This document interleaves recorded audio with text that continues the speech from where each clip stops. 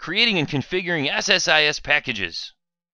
So in this MicroNugget, I want to get you familiar with the main object in SSIS that we'll be working with. This is our deployable unit, a package. And a package is really just a container for a bunch of tasks. A bunch of tasks that all work together to do something like a process. And a good example of an SSIS package would be to import a file from a remote location.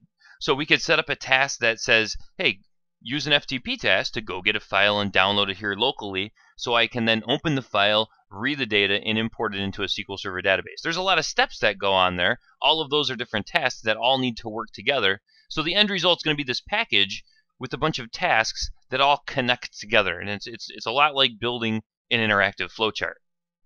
So the goal of this MicroNugget is to get you familiar with SSIS projects, packages, the package designer, and where you can find and work with all these major components, the things like tasks and connections and events and parameters and variables.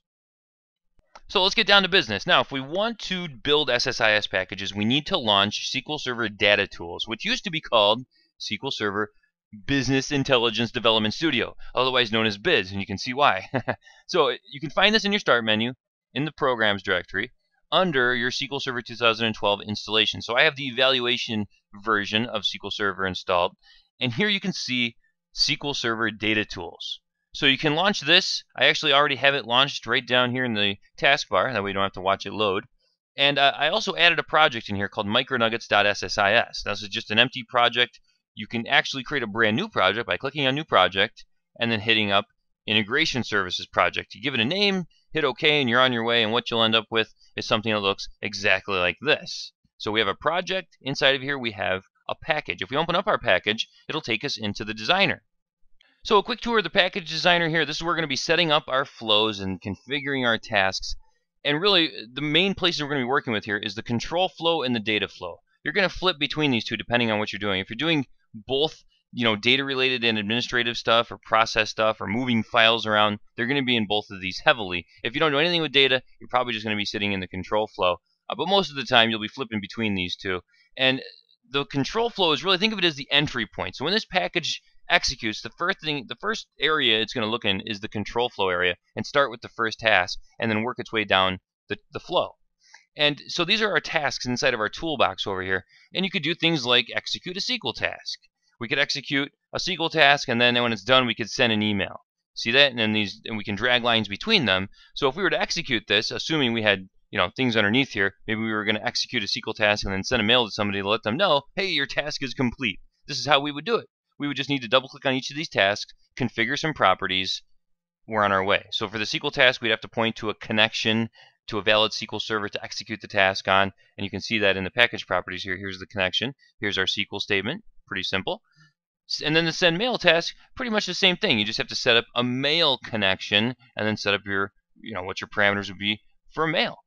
So your connection managers are down here. This is where you're going to set up your connections. And what I want to show you what to do here, and I'm just going to delete these by highlighting and hit delete on my keyboard, is I want to get a data flow task going. I want to show you how we can take data out of SQL Server, out of a table, export it to a flat file, and create that file on the fly and put it on the file system.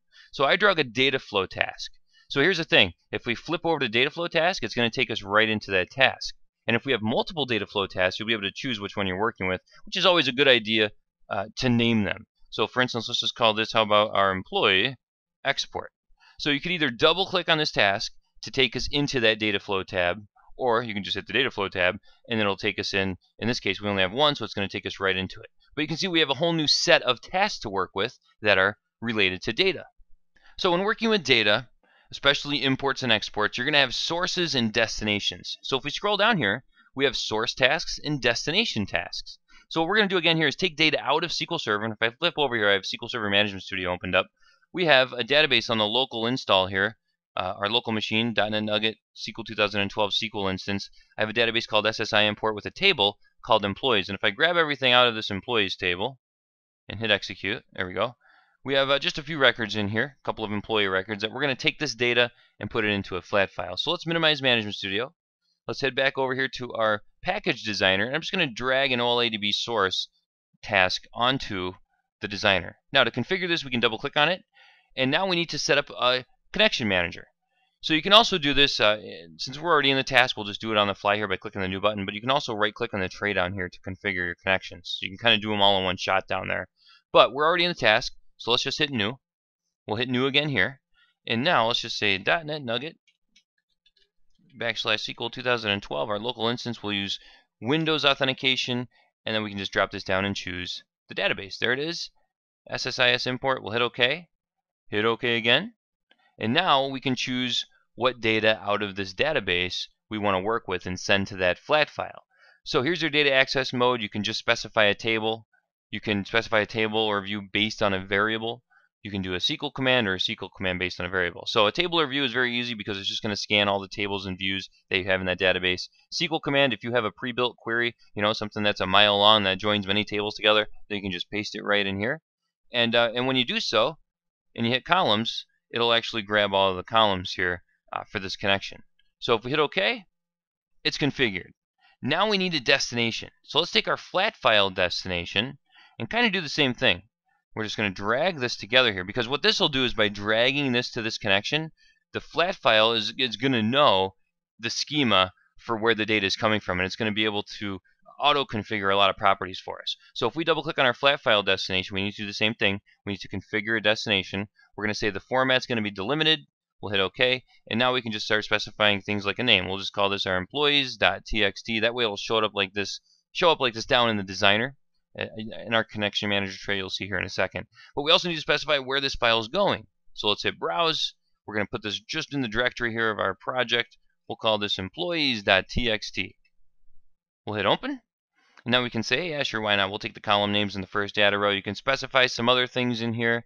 You can even look at the columns. Here are all the columns. Here's, if you want to change the delimiter from a comma to something like a pipe, a vertical bar, semicolon, whatever you want there, we'll leave it as comma delimited data. Pretty popular choice. You can even see all of the data types for each column.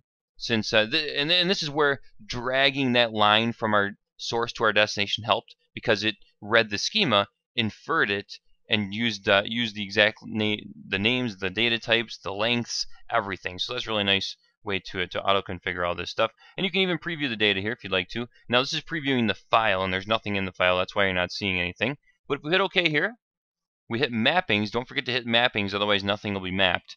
And it auto mapped for us because the names are the same. If it didn't auto mapped, you can just drag from one to the other, and it'll map them. Or you can also choose them out of the list here. That's all there is to it. And you can see our connection managers are down here appropriately named. If we hit our control flow and we hit execute, here's how you execute it, by the way. It's going to try to run this first task, which, since this task is a data flow task, it's going to go in and run the other tasks as well. You can see we got a green check mark there. And if we go into here, we've got more check marks, and it even shows us that 3 rows were piped from our source to our destination. So now we can hit stop.